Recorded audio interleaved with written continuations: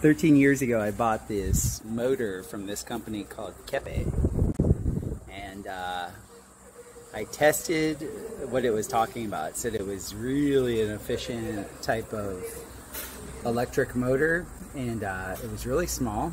I just hooked a little 9-volt battery to it, and it ran for a month. And so now, these days, they actually are producing commercial products.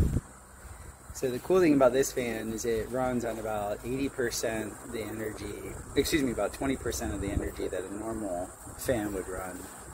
And it also produces negative ions.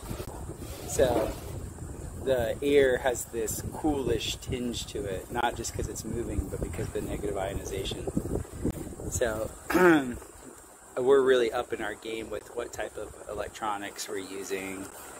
We're going to be doing all of the suppression of EMFs using the biochar in the aircrete, and then we'll be supplying the domes and all the different structures with these types of products that don't give off any dirty electricity and really are efficient.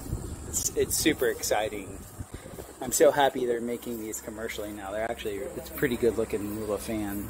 So I'll test it out and let you guys know what I think. And it's this company right here, Keppe Motor. Check them out. They're an awesome company.